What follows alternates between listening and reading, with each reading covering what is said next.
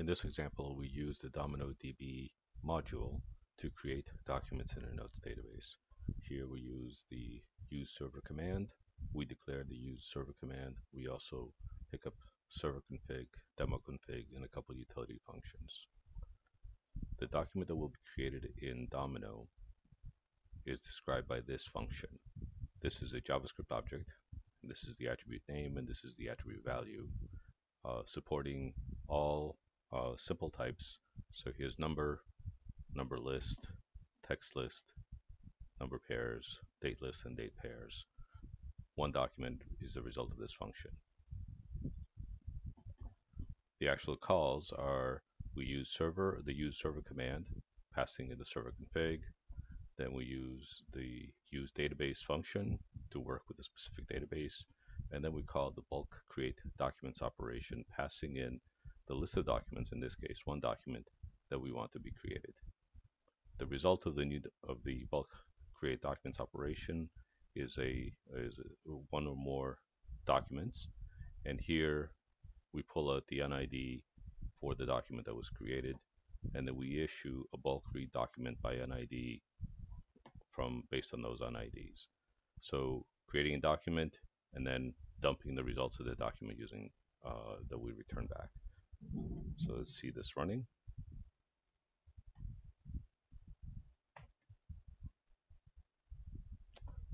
So here we have the result of the create document operation. We have the document that was created, the NID of the document that's created, and reading back the single document. So this was done as a result of a single network operation. And here I'm going to show you that you can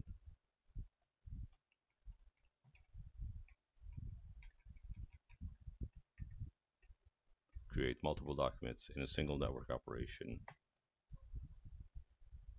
and reading them all back in. So this is 15 documents all read in.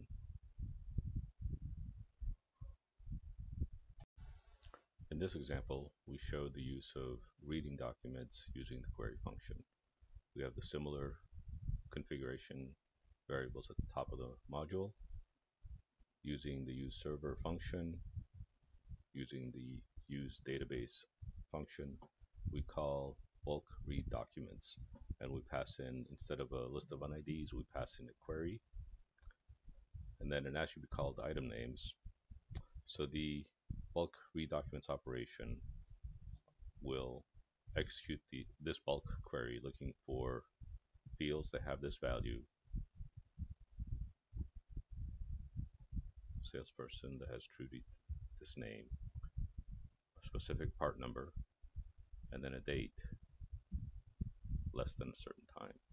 So this is the query operation that we passed into the Domino Query facility, and then as a result of whatever the documents are identified that satisfy this query, we are only interested in these 4 items to be returned back.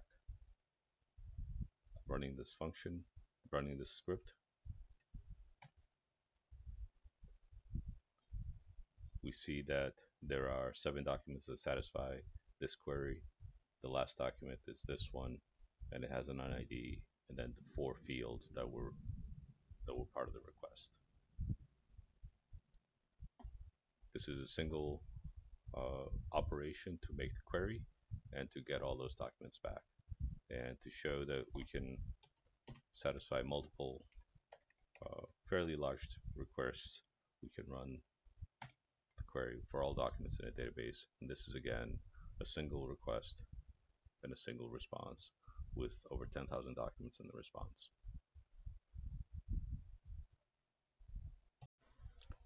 In this example, we show the use of replacing values in a document.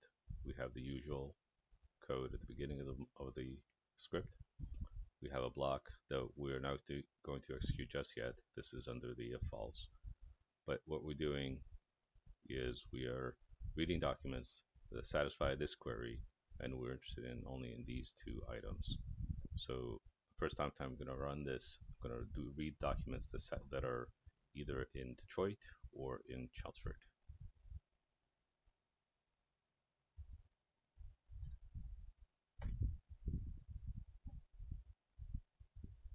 So here we find that there are 1,700 documents that are the origin are in Detroit, and there is no other item called special priority which was requested. So here we also asked for special priority. It doesn't exist. I'm going to change this to true so that we actually do execute this code. And here we're doing a bulk read items. The query is the same for looking for documents that match this criteria. And then the operation we want to do is replace items. So we're going to replace the order origin to be Chelmsford. And in this case, we're adding, since the field doesn't exist, we're adding the field called special priority, and it's going to have a value of 2. And because we change this to a true, then it will execute it, and then we'll print out the results.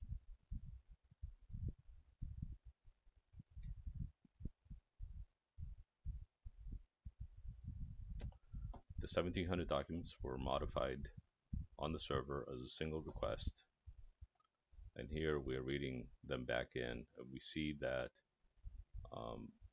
here's the NID of the first document, and then the order origin is now Chelmsford, and it has a field called special priority. This is an example of replacing all attributes of a notes database, of a notes document. So here we have the similar code at the top of the module. We have our use server and use database. This script makes a bulk read documents operation looking for a document that matches the order number 100595. We know there's at least one document that matches this criteria in the database. So we get the results of that document in this variable, and then we get the UNID from this document that was found. The operation that I want to show you is bulk replace documents by UNID, and here we take we have a list of documents that can be passed into this operation, where we want to do a wholesale replacement of all the attributes. So here we pass in the NID of the document we want to update, and here are all the new attributes that will be replaced in that note to replace the existing ones. And then we dump out the replace note, and then we'll read the note again from the server to find out to verify that the contents are what we expect.